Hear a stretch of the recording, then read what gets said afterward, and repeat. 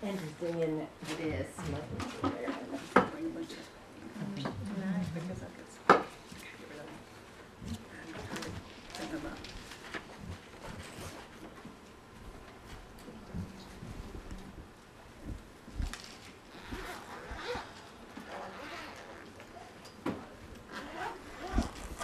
Anybody need a copy of our outline of the Soul's Redeemed Conscience? You gave me one last week, but Jenny took it out this Yeah. morning and looked it on again. Right.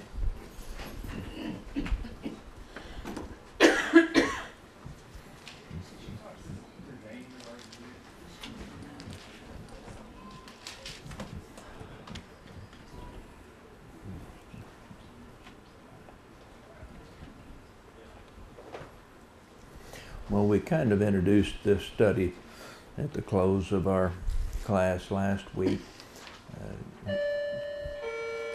There's the official bell. I didn't know I was going to have a bell ringer this morning. Well, we did at least. But you recall in our previous studies, passages like 2 Corinthians chapter 5, verse 6, verse 8, the Apostle Paul talked about us being absent from the body. When we're absent from the body, we're present with the Lord. He's talking about being absent from the body whenever we die, when we pass from this life to the next. We also noted Philippians chapter 1, verse 23, where the Apostle Paul, whenever he saw that his time on this earth was coming to a close, he had this desire to depart and to be with Christ. Well, that brings up the question then that we're going to be pursuing in this study. What is the state or condition of those who have departed from this life and are presently with, as Paul said in these passages, say, presently with Christ?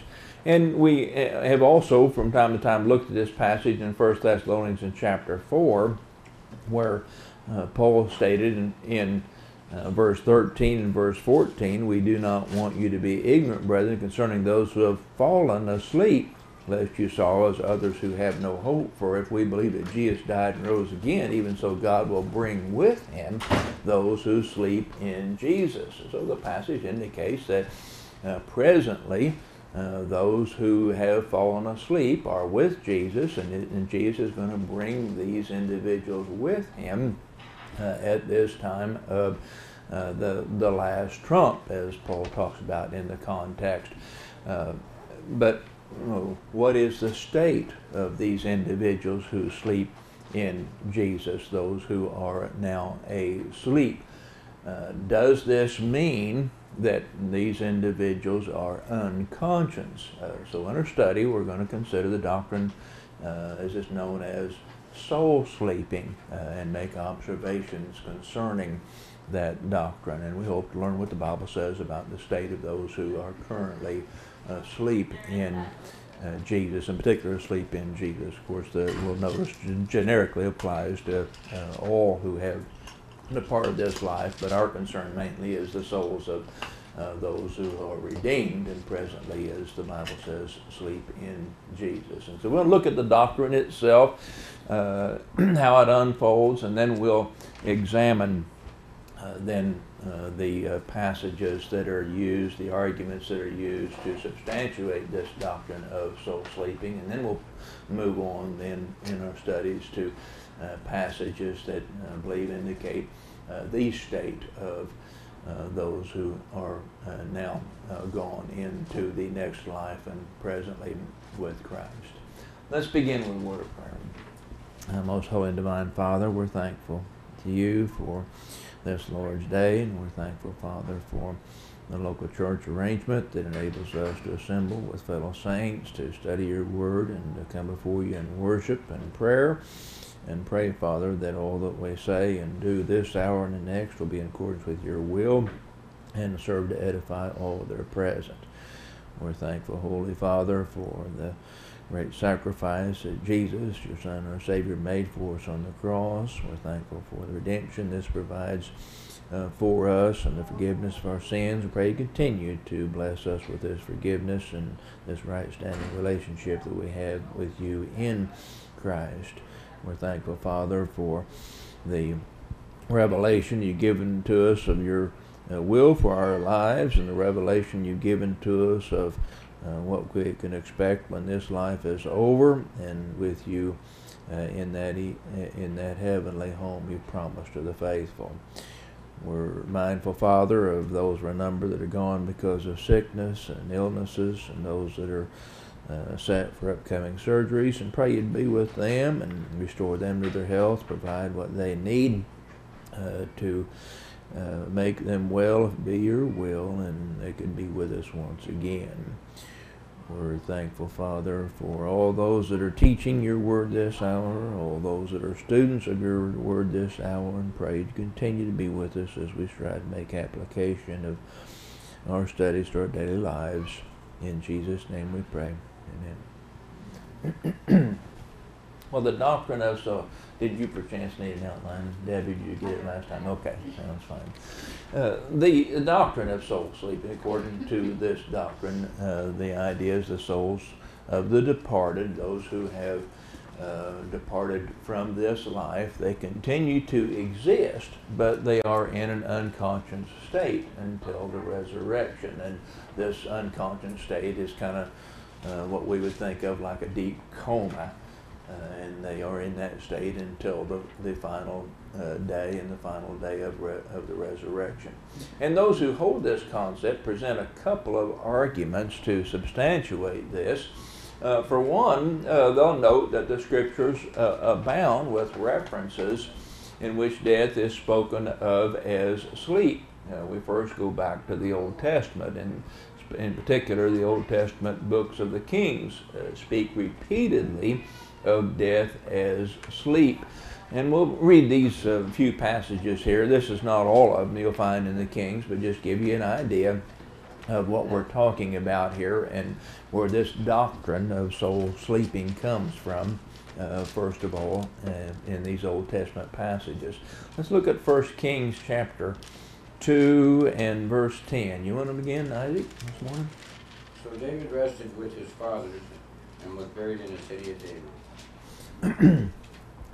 Say again the first part of that. So David rested with his fathers. Right. And you just want to note that in most translations, New King James Version, I don't know which one you're using for sure on it, it does say rested. But if you have the 1611, in other words, the author has the King James Version, it says sleep in the passage. David slept, with his fathers and was buried in the city of David.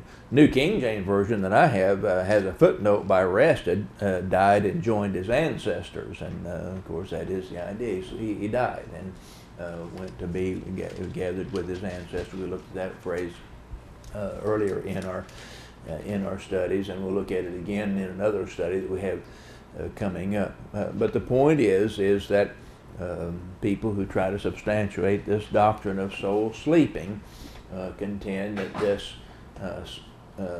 statement that David slept or rested indicates that his soul is in a literal sense asleep or in a deep coma. Look at 1 Kings 11 and verse 43, if you will, Mindy. Then he rested with his ancestors and was buried in the city of David, his father, and Rehoboam, his son, succeeded him as king.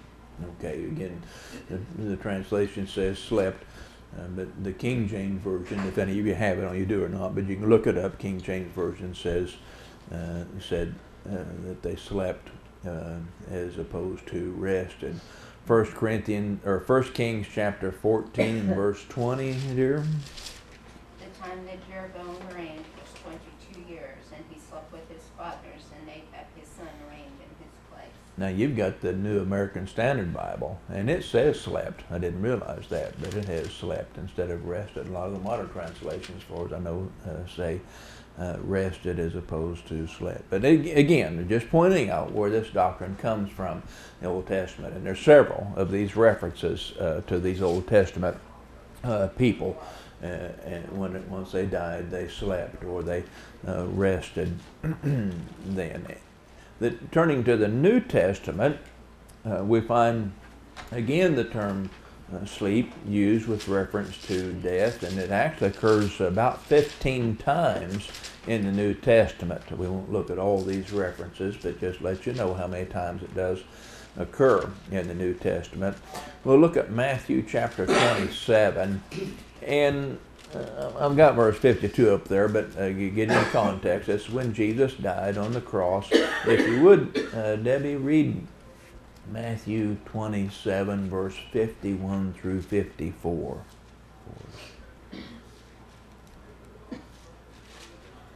Then behold, the veil of the temple was torn in two from top to bottom, and the earth quaked, and the rocks were split, and the graves were opened, and many of the bodies of the saints who had fallen asleep were raised. And coming out of the graves after his resurrection, they went into the holy city and appeared to many. Go ahead and read 54 also, if you would. So when the centurion and those with him who were guarding Jesus saw the earthquake and the things that had happened, they feared greatly, saying, "Truly, this was the Son of God." Verse 54 just explains the significance of what took place, the earthquake, and then these bodies of saints had fallen asleep being raised. It was a sign that Jesus indeed was who he claimed to be, the Son of God, not just some ordinary man, but it actually deity that was crucified on the cross. And the sentence structure in some of these translations somewhat confusing, but it appears what took place is that the graves were opened whenever the earthquake, when there was an earthquake that occurred and the rocks were split. Picture the graves there not being like our modern day graves where somebody is buried 6 feet. They had sepulchers, and a stone rolled over the opening, and so the stone would be rolled back and then it would be opened up then is what took place. And many of the bodies of the saints who had fallen asleep were raised and came out of the graves after his resurrection. The way it reads, it looks like that they came out before Jesus was raised from the dead, which is just simply not the case, because Jesus is referred to as the first fruits of those that will be raised. He was the first one that was raised from the dead, and then the others followed. So the point is that the earthquake opened up the graves, but these individuals did not actually come out in their resurrected state until after Jesus' resurrection. And then they went to the holy city and appeared to many. But we're looking at the passage to notice how they're described. These are described as those who had fallen asleep. So the New Testament is used to substantiate this doctrine of soul sleeping. Look at John chapter 11, verse 11 through 14. This is preceding the time when Jesus raised Lazarus from the dead, his friend Lazarus from the dead. Florence, you want to read John 11 through 14 for us? These things he said, and after that he said to them, Our friend Lazarus sleeps, but I go that I may wake him up. Then his disciples said, Lord, if he sleeps, he will get well. However, Jesus spoke of his death, but they thought that he was speaking about taking rest in sleep. Then Jesus said to them plainly, Lazarus is dead. So here we see again this reference to someone who has fallen asleep. But Jesus makes it clear that he's referring to the fact that he had died, not to the idea that the disciples had that maybe he was just taking some kind of a restful sleep and then he would awaken from that. Which is another passage that's used by individuals to substantiate the doctrine of soul sleeping. And I said there's some 15 of these. Don't have them on your charts there, but for example, Acts 7, verse 59 through 60, we've read that before, where Stephen, first martyr, was put to death, was stoned to death. It says he fell asleep in verse 60 of that passage. In 1 Corinthians in chapter 15, verse 6, the Apostle Paul talking about those who witnessed the resurrection of Jesus Christ said that he was seen by some 500 brethren at one time after his death, and thus proof that he was raised from the dead. But he said of those 500, some of them have already fallen asleep, he stated. And then also in the same passage where Paul is substantiating the doctrine of the resurrection of the dead, he said in verse 20 that Christ is the first fruits of those who have fallen asleep. That's just some of the passages, some of the 15 some passages that refer to those who have departed as being asleep. And then this 1 Thessalonians 4 verse 13 through 14 passage that we read at the opening of our study, where Paul speaks of those saints who had died as being asleep, saying they sleep in Jesus. So this is the way that some get this doctrine of soul sleeping, that they're not conscious. They are, as we would think of seeing an individual asleep in kind of a deep coma state and not aware of what's going on while they are asleep. You have a question or comment here? The people that believe this, how do they justify where here Jesus wept here at Lazarus? If he was just sleeping, you know, why would Jesus show that one-time emotion of, you know, weeping? Yeah, right. If they were just asleep. Yeah, well, that's inconsistency of teaching that is not true as far as that goes on. Of course, they would probably say that he is weeping because he really did say he was dead on things and thus unconscious, and so he was raised even from his state of unconsciousness is what they would say too, according to that particular passage or that particular context. Other questions or comments on at least these passages, the Old Testament, New Testament, that do speak of death as sleep, the New Testament using the term sleep for death. The other argument made for soul sleeping, that spirits are unconscious, involves passages that come very near, at least on the surface, appear to say that the dead have no consciousness. And we'll look at some of these, and we'll, in our examination of the doctrine of soul sleeping, we'll come back and look at these to see what they really do teach. But just look at them first of all here from the idea of maybe substantiating this doctrine of soul sleeping. We'll look first at Psalm 6. Psalm 6 and verse 5, if you would, Donna. For in death there's no remembrance of you, in the grave who will give you thanks? You see, the point is, in death, whenever one is dead, there's no remembrance of God. Whenever a person's in the grave, they can't give thanks to God. So on the surface, it looks like that maybe these who are gone are unconscious, in a state of, as they would say, soul sleeping. Psalm 30 and verse 9, a similar statement. Karen, if you would, Psalm 30 and verse 9. What profit is there in my blood when I go down to the pit? Shall the dust praise thee? Shall it declare thy truth? So what profit is there in my blood, and my lifeblood, my blood being shed? In other words, when I go down to the pit, pit is used with reference to the grave. Will the dust we know is reference to the body. Well, will the body praise God? Will it declare God's truth? These passages are used to try to substantiate soul sleeping, or the idea that a soul is unconscious, in a state of unconsciousness at death. Look at Psalm 115 and verse 17, if you would, Pam. The dead do not praise the Lord, nor any who go down into the silence. See, the dead don't praise the Lord, nor any who go down into silence, the silence of the grave on it. These passages again are used to substantiate soul sleeping. Ecclesiastes,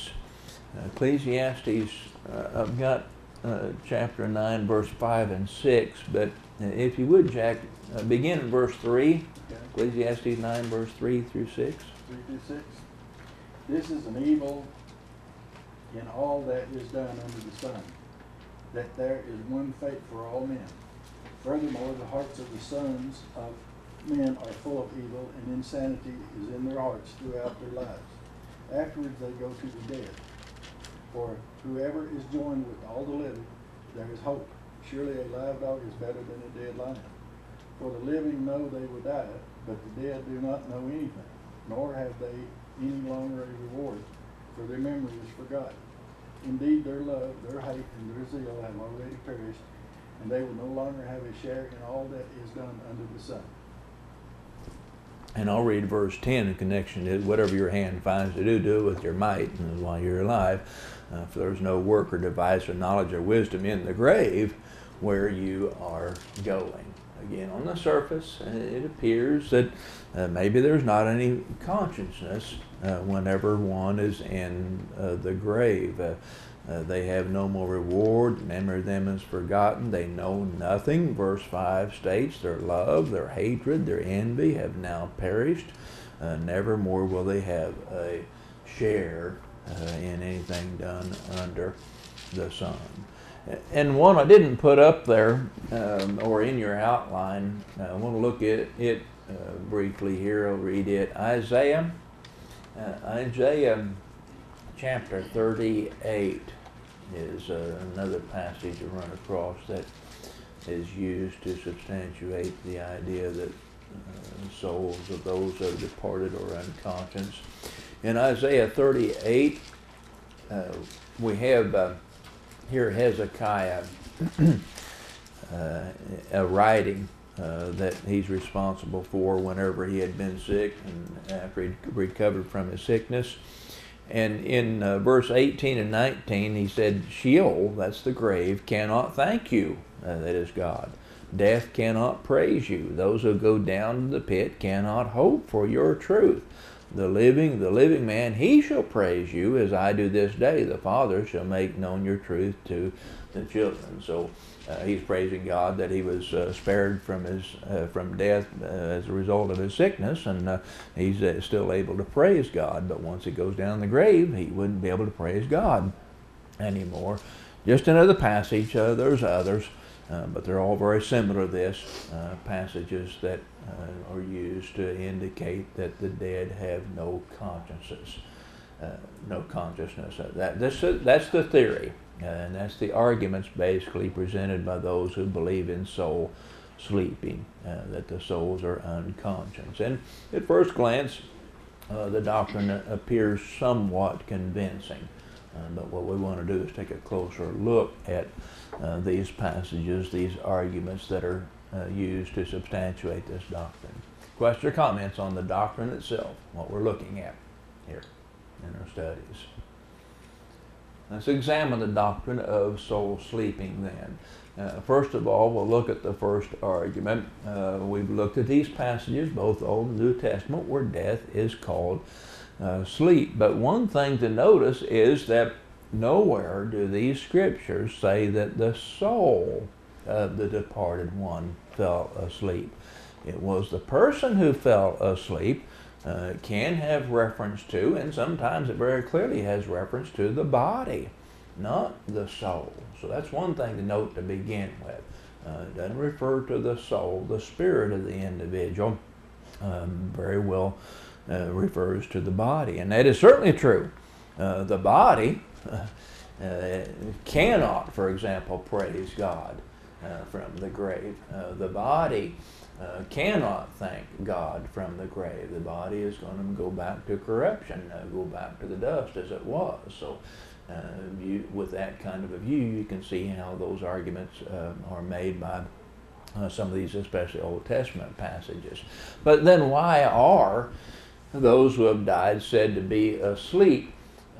The term sleep can be figurative for rest, and a very appropriate one for that matter too. Sleep implies rest. When one sleeps literally, there is rest from one's labors. So it is that the dead also rest from their labors. We have this passage in Revelation chapter 14, verse 13, won't look at it, but says that blessed are the dead who die in the Lord, for they'll rest from their labors. You don't have the term sleep there, but just the point is that sleep appears to be used in a figurative sense for rest. And you remember these passages we read back there in the Kings? Some of the translations, rather than saying they slept, said they rested. That's the idea. They rested from their labors and went on to be with their other departed loved ones, Old Testament passages. Question or comments on and answering this doctrine of soul sleeping by looking at this argument, death is called sleep. Sleep can be figurative for rest. It explains why that the term sleep is used. Also, sleep, literal physical sleep, is only temporary and is followed by an awakening. So it's appropriate to speak of especially the body being asleep and thus looking forward to an awakening, or the same thing with respect to physical sleep and looking forward to an awakening. Look at Daniel chapter 12 and verse 2. In Daniel chapter 12 really begins back about chapter 11, and where Daniel is prophesying this abomination of desolation, and Jesus applied this to the destruction of Jerusalem initially. But he was also, it looks like, prophesying about what was going to result from Jesus Christ being raised from the dead and others following that. And that's what the subject is in Daniel 12, and specifically verse 2. Isaac, you want to read that for us? And many of those who slept in the dust of the earth shall awake, some to everlasting life, some to shame and everlasting contempt. So see the idea, those asleep in the dust shall awake. Well, it's appropriate to refer to those who have died as being asleep from this perspective that in literal physical sleep, it's only temporary, and you always awake from that sleep once the body is rested. Remember John 11, and whenever we saw these references to Jesus going to raise Lazarus from the dead. Mindy, you want to read John 11, verse 11? After he had said this, he went on to tell them, "Our friend Lazarus has fallen asleep, but I am going there to wake him up." So Lazarus sleeps, I'm going to wake him up. Well, the disciples thought that Jesus was referring to him taking a restful sleep, like we think of sleeping at night or something. He's just going to wake him up. But he's actually referring to him being dead, and he is going to wake him up. Again, what we're seeing is an explanation as to why death is called sleep. Because sleep, as we think of in the literal physical sense, is only temporary and is followed by an awakening. So though the souls may be conscious during the time between one's death and resurrection bodies, at the resurrection there'll be an awakening of the glorified transformed bodies in which to house our souls. Because a human corpse lies in the grave still in sleep-like appearance, that'd be in the grave in a casket, as it were, resting, awaiting resurrection, it's appropriate to call death sleep. Anybody know the literal meaning of cemetery? Literal meaning of cemetery is a sleeping place. That's the literal meaning of a cemetery, is a sleeping place. Yeah, we've always heard the resting place. Yeah, resting place on things, that's right. That's the literal idea of it. So what we have basically, when you boil it all down, sleep describes death pertaining to appearance. When referring to death, belongs to a category of speech which is called phenomenal. It's a figure of speech. And that figure of speech is called phenomenal. And it's pertaining to appearance. It's describing, not defining death. See, those that believe that the term sleep is defining death would say, well, the soul is unconscious. The soul is in a state of deep coma. The soul is sleeping on things. But it's a figure of speech, and it's just describing, not defining death. We speak in phenomenal terms in other everyday language type of things. For example, we speak of the sun rising and the sun setting. Is that really literally what's happening? Is the sun literally rising? The sun? No. The earth is rotating on its axis, isn't it? But with respect to appearance, it looks like the sun is rising. It looks like the sun is setting. We're using a figure of speech that's known as phenomenal. And that's the case with respect to all these references to a body being asleep or looking like it's asleep because in pertaining to appearance, that is the case. Questions or comments on this argument number one? Yes, Jack. The question, talking about the Bible doesn't, Scripture doesn't say the soul is asleep. Nothing says the soul is asleep or awake or where. It just, refers to God. It's in God's hands. But Yeah. where is it until, and my assumption is the final judgment day is for everyone, then all the souls are judged, not the bodies. So Yeah. if it's not asleep, is it still with the body? No, it's in some resting place? Well, we'll get to some of that when we talk about the resurrection, what the Bible says about the resurrection. At the resurrection, our bodies will be raised, but they're going to be changed in the moment, the twinkling of an eye. And at that time, our souls will be reunited with the body. And it is in this resurrected body and soul that we will stand before God in judgment. So what is to say where the souls or spirits are at now while you're... Well, what I continued in a study here last the few weeks is that the souls of the righteous are with Christ right now. And I believe that with Christ means they're in heaven. Now, again, as I mentioned before, there's some brethren who still believe that they're in a waiting place, awaiting that final resurrection. But I believe that they're in heaven now and they'll be reunited with their bodies whenever the resurrection occurs, and then stand before God in judgment. Well, that confuses me because if the righteous are with Christ in heaven, then somehow they're already judged. Well, and I believe that is the case, but the sentencing, the final day of judgment has not occurred yet on things. And I don't know I'd use the term judge necessarily, as they know their destiny.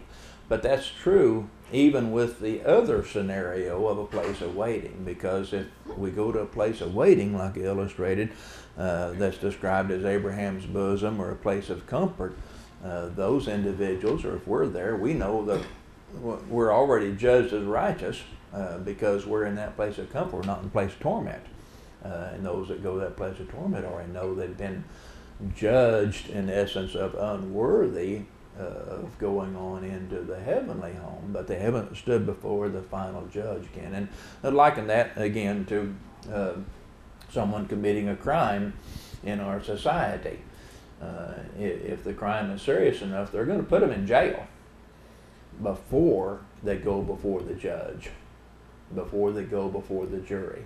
They're going to be put in jail because they're a threat to society. They know the outcome. They may have an excellent lawyer and realize they're going to get off, but you understand what I mean. They know the outcome. They know that the jury is going to find them guilty, or the judge is going to find them guilty, before they finally go to their eternal place of a prison or something like that. And that's the way I view the judgment. And we'll talk about that. We're going to have a special study on the judgment, what's going to occur on that day on things. More of a final sentencing taking place and final reward taking place rather than determining the destiny of each individual. The destiny of each individual is already determined at death. So what I'm thinking right now, or the way I'm understanding right now, the souls of the bad are going to Hades and the souls of the righteous are going to Abraham's bosom, which would mean either hell or heaven. Well, Abraham's bosom was used with reference to the souls of the righteous Jewish people, especially going there. Now, I'm presenting what I think is evidence that indicates we go to be with Christ. Now, that may still be where Abraham's bosom's at, and that's fine on things. But I focus on the passages that say that whenever we depart from this life, we'll go to be with Christ. And Christ, in every reference that we have, is in heaven, rather than just in Abraham's bosom. Yeah, that's what I was saying, that's what I've got so far Okay, in the yeah, last couple of okay, statements. all right. Further questions or comments on our studies up to this point? Let's look at this second argument. Let's look at these passages, which on the appearance kind of suggest the dead have no consciousness after death. Let's look first of all at this Psalm 6 and verse 5, and there's several passages that were like this, but we answer Psalm 6 and verse 5, we basically answered the rest of them. Go back and read Psalm 6 and verse 5 again. Let's see, who was the last one that read? Who's next?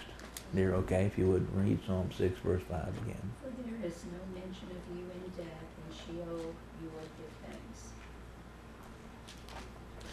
Does this mean one is unconscious after death? That's our question to be answered here. In death there is no remembrance of God. In the grave, who will give you thanks? Even in life, the Bible warns there may come a time when especially a sinner cannot or will not remember his Creator. We know the passage, Ecclesiastes in chapter 12 and verse 1. See, in death there's no remembrance of God. I'm just pointing out that even in life, a person can get to a situation in life where they, in essence, do not remember or refuse to remember their Creator. Ecclesiastes 12 and 1. Debbie, are you there? Do you want to read that?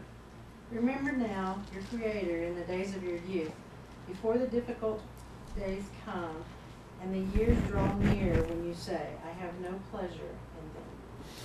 See, the argument in Psalm 6 and verse 5 is that since you can't remember God whenever you're dead, that you must be in a state of unconsciousness. Well, does this passage, Ecclesiastes 12 verse 1, mean that when the evil days come, the sinner will not remember God because he's unconscious, or because his opportunity is ended? Well, that's the idea. His opportunity is ended. The word remember in these contexts, in Psalm 6 verse 5 and here Ecclesiastes 12 verse 1, means basically to acknowledge. Acknowledge God in the days of youth. And in the grave, you can't acknowledge God. The youth is to acknowledge his Creator by obedience. A dead sinner can't acknowledge God, nor can the dead praise God. And that goes to these other passages, Psalm 30 and verse 9 and Psalm 115 and verse 17 we looked at before. The reason why the sinner can't, the dead sinner can't acknowledge God is because their opportunity has ended. Their only opportunity to remember, to acknowledge God is in this life. That's their only opportunity to do that.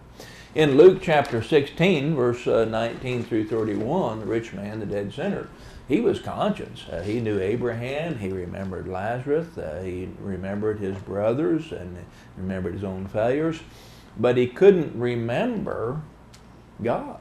He couldn't acknowledge God. His opportunity, in other words, to obey God had ended. Look at Luke 16 and verse 26 here. Let's see, Florence, you want to read that for us? And besides all this, between us and you there is a great gulf fixed, so that those who want to pass from here to you cannot, nor can those from there pass to us. George, you want? Well, I must have the wrong reference there on things.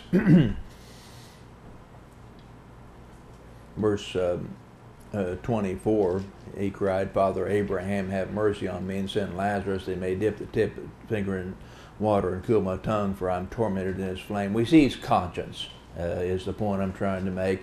Abraham said, son, remember that in your lifetime you received good things, likewise Lazarus evil things, but now he's comforted, you're tormented. Verse 26 is the right one. Besides all this, between us and there is a great gulf fixed, so that those who want to pass from here to you cannot, nor can those from there pass to us. The point is the opportunity to pass from where he's at, and even Lazarus to pass from where he's at, is ended. The opportunities have ended with his death, is the point we're trying to make here. Look at Psalm 88. Look at Psalm 88. And I have verse 5 up there, but Karen, you want to read verse 1 through verse 5? Or no, it's Donna. Donna, I'm sorry. Well, thank you. Donna. Psalm 88. So go ahead. 88:5. Yeah. Forsaken among the dead, like the slain who lie in the grave, whom you remember no more, and they are cut off from your hand.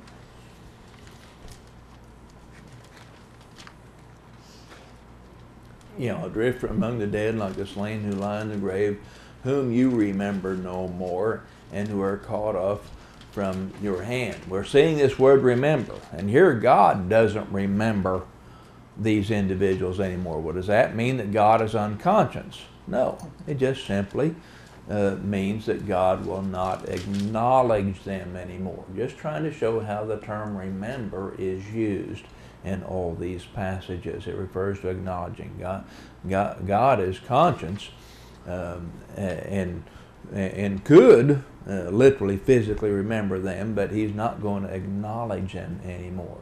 At the same point, the sinful dead cannot remember God, and God will not acknowledge the sinful dead.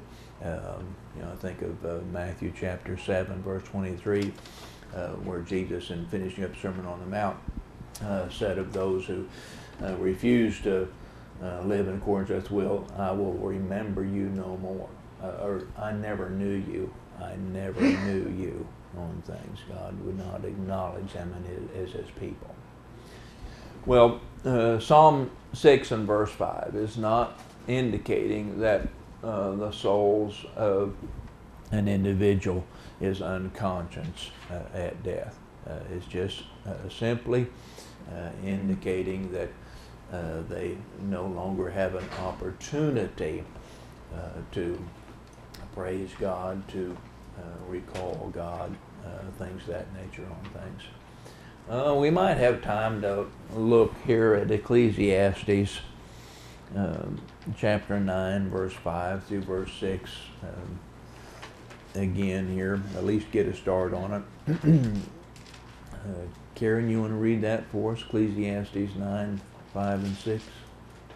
For the living know that they shall die, but the dead know not anything, neither have they any more a reward, for the memory of them is forgotten.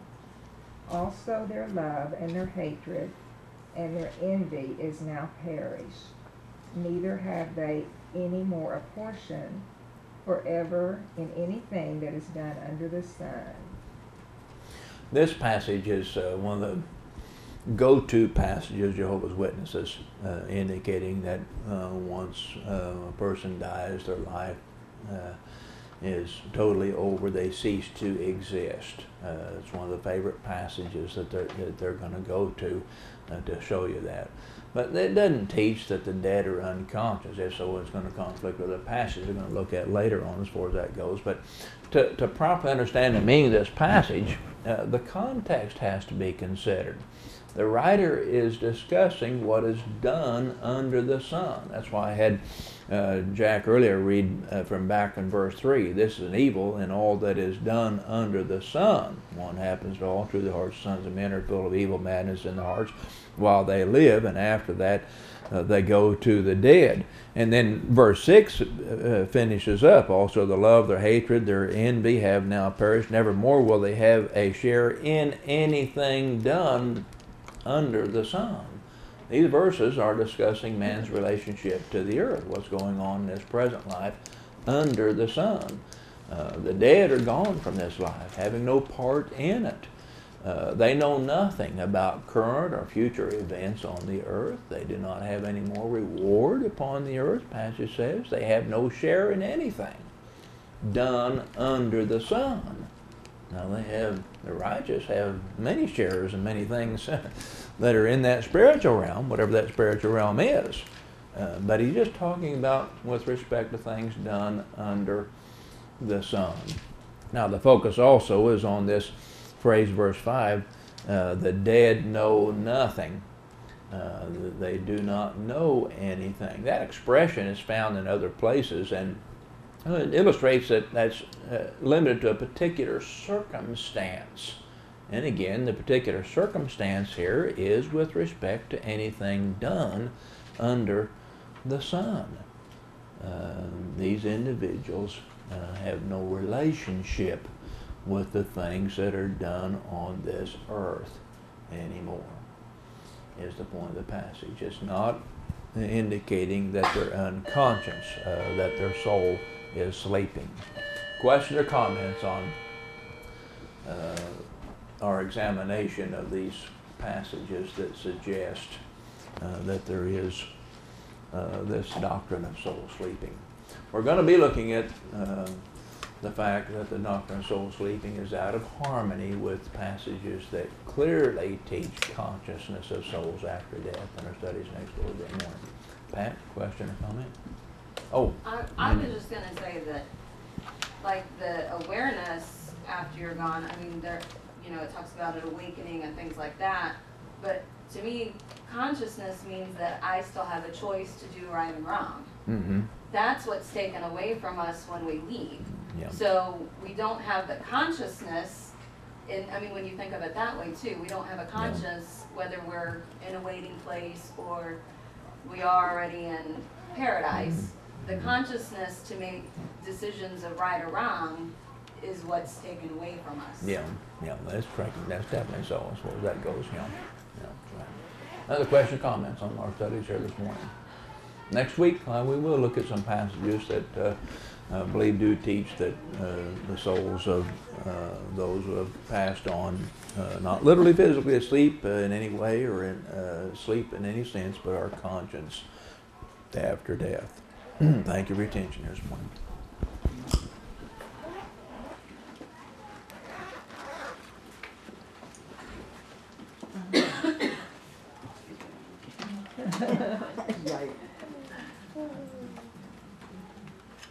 Thank you again. I knew if I waited long enough, you'd just answer my question. Oh, okay, Right? all right. Yeah, because there was a while I had some questions, I thought, oh, he's gonna get to that. Okay. He's gonna answer my question, and you did it every time.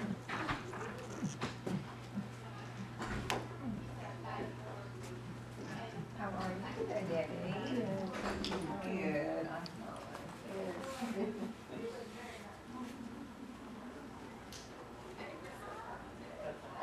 I was just trying to point out where I understand what we've Yeah, learned I'm sure. up until this point to see if I'm on the right track. You are. I think so, yeah.